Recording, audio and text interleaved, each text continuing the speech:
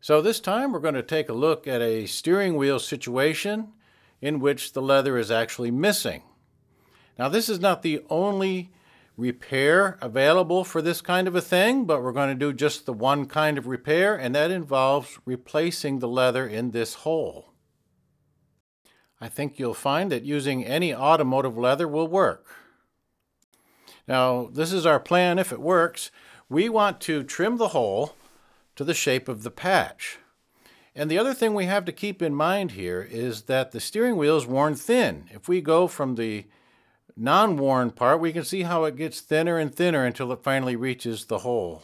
So we're going to have to adapt our patch to match that. So I'll go ahead and put some drop claws in place, and then we'll come back and we'll be ready to work.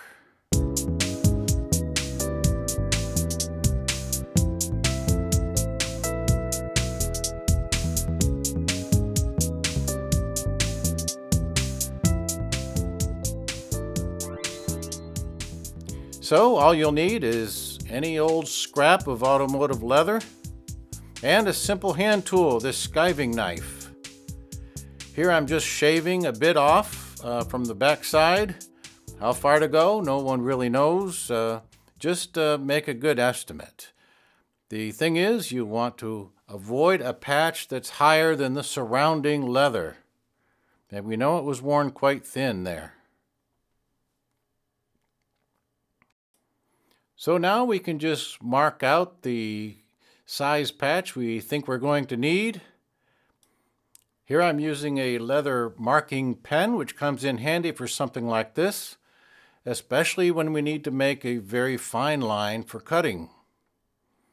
Now as I trim this rough patch, we're not concerned too much about getting a straight line. In fact, I think if it's a bit of a curved line, that will be more stealthy on the steering wheel itself. And of course I want to round these corners. A sharp corner poking up might give you a bit of difficulty, so let's eliminate that right now.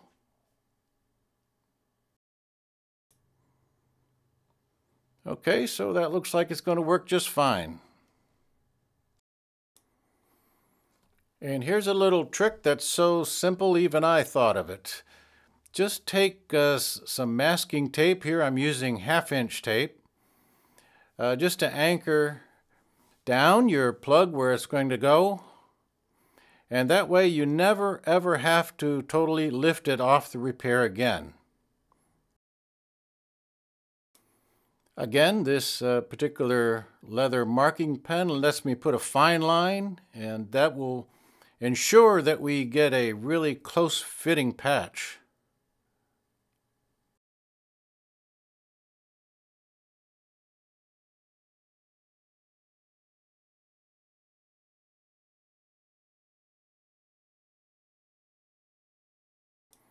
Now I can just let the masking tape loose on one side and I'm ready to trim.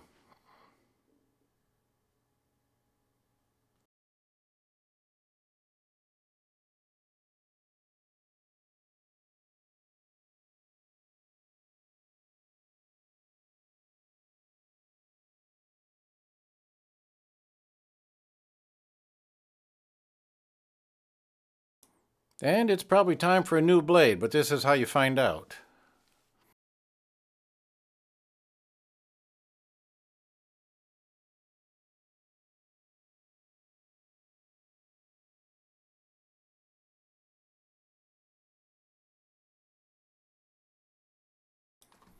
I have one more spot to trim better over here on the right hand side, so I'm just going to fold this flap back over in the opposite direction, and that'll let me get a good grip on that little piece that needs to come off.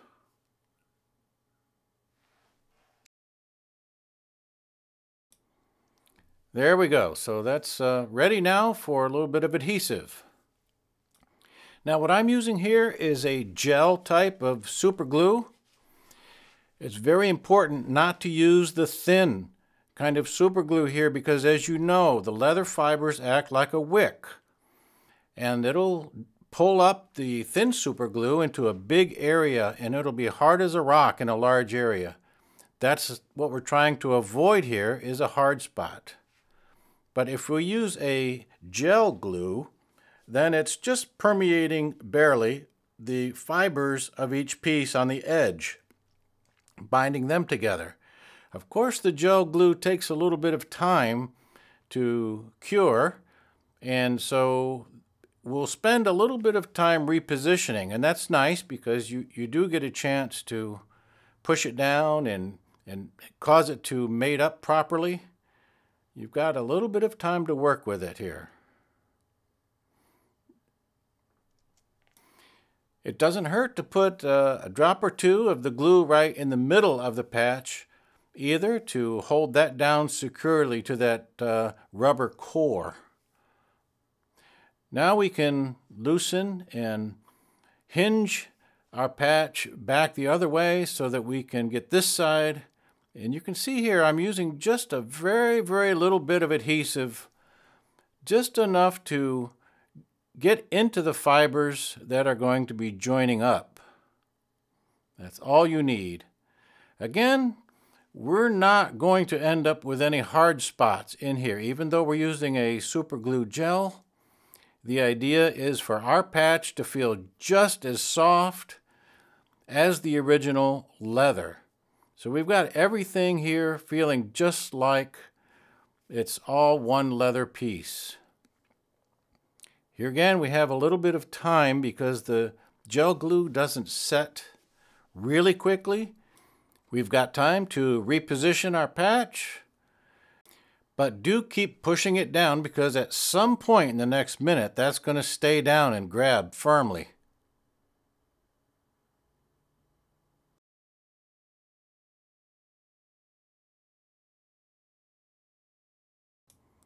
And here you can see what a really, really neat job that gives you. Now, if the patch is still a little bit high where it joins up to the wheel, you can use your skiving knife to sort of shave a little bit off of there. The trouble is, it tends to gouge the leather on the top surface. I think maybe I'll try using a Dremel tool next time.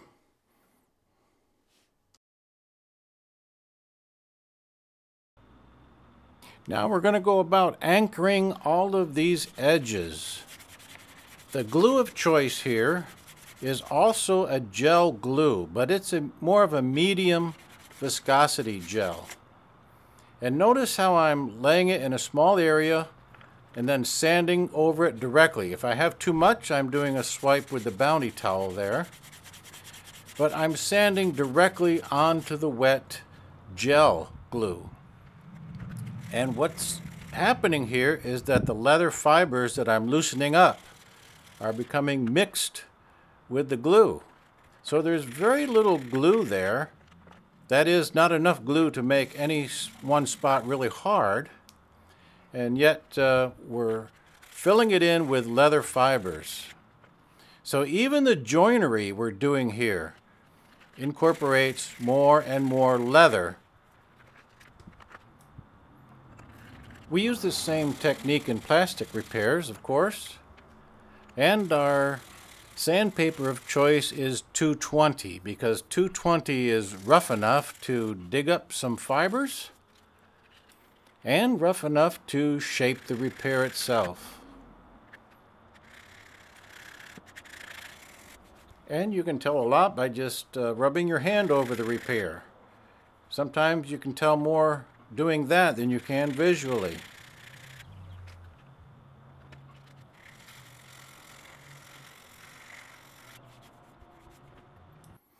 Before pushing record, I had wiped on some primer as I'm doing here now. And the idea of the primer is to anchor any kind of loose fibers that are still sticking up. And we're trying to preserve the integrity of all of that very, very thin leather adjacent to the hole.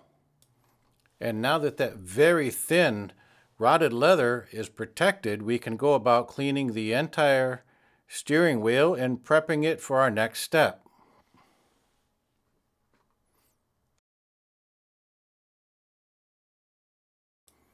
And it looks like our prep step dislodged something that wasn't anchored properly, and we have a pinhole.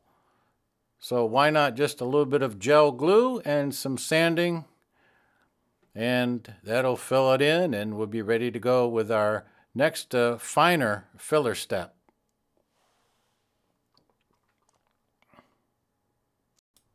And it's time for a guide coat of color, as you know.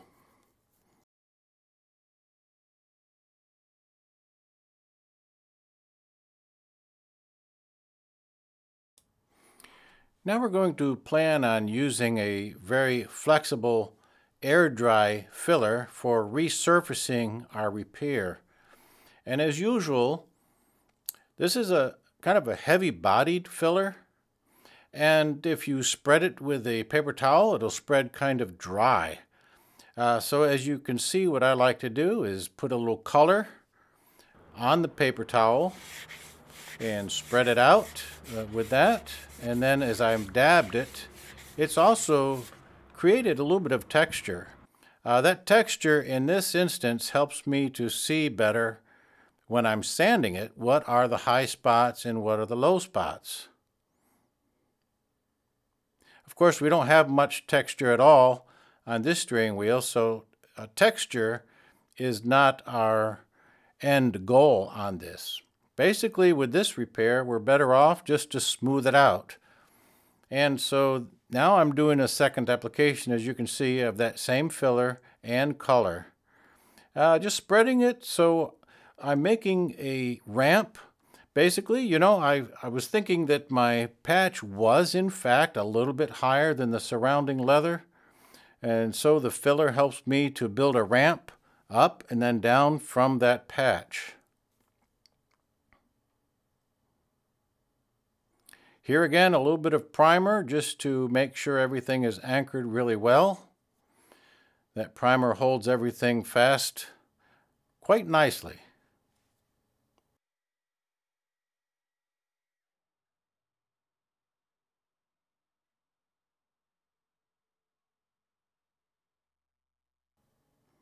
Now, quite typically, as you have had to work around on the inside of the wheel, you also want to spin the wheel around. I mean, you can repair it here like I'm doing and see quite a bit of it, but it'll fool you until you turn the steering wheel. So you'll have to crank up the vehicle and give that wheel a spin around.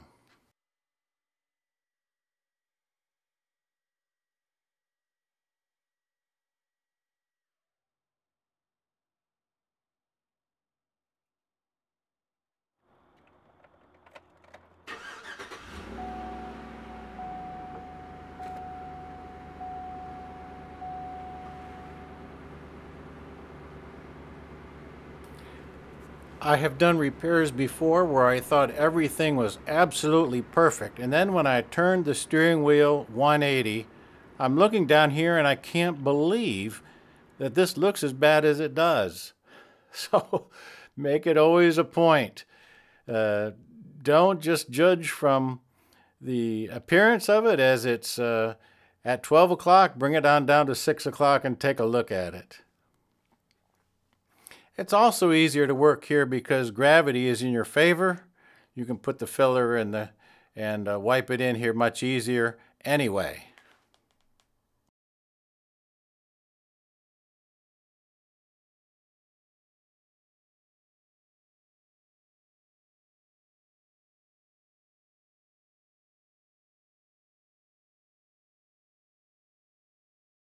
And as you see, that is exactly what we needed there.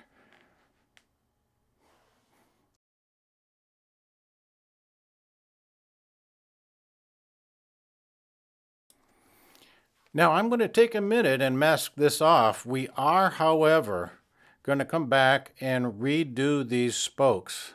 These metallic spokes are worn down to the black, so we're going to touch those up before we leave. But nonetheless, a little quick masking here will allow us to avoid spraying onto the switches. When I'm spraying the steering wheel, as you can see, I'm holding the gun off to the side here and spinning the wheel around. So it's like The gun is like the tool in the lathe. And let the lathe turn your wheel. First of all, I'm getting around the side. Now I'm coming up from around the back. How many times have you sprayed the wheel and realized you could see something from the windshield side? So the sides and back are done, and now I can do the face.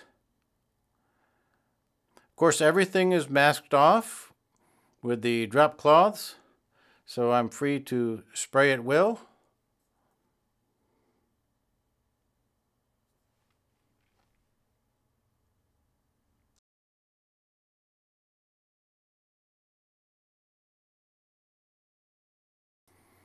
And as is a habit, I'm putting the top down to the 6 o'clock position, of course, and spraying in there, as I mentioned.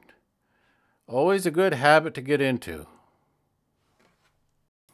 And for the color, I'm using a satin leather base with pigments at about 20%, adding cross-linker and a bit of slip additive.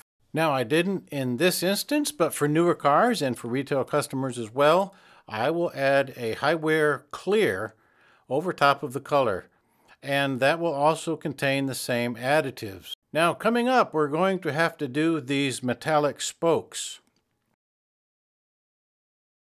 And this will be really a subject for another repair video, this ultra metallic trim coating. So we're not going to spend a lot of time on that here. What I'm going to do is speed through the end of this, and we'll just show you the end results of the steering wheel, and in the meantime, we'll let you enjoy an original tune by yours truly on guitar, A Stroll in the Park.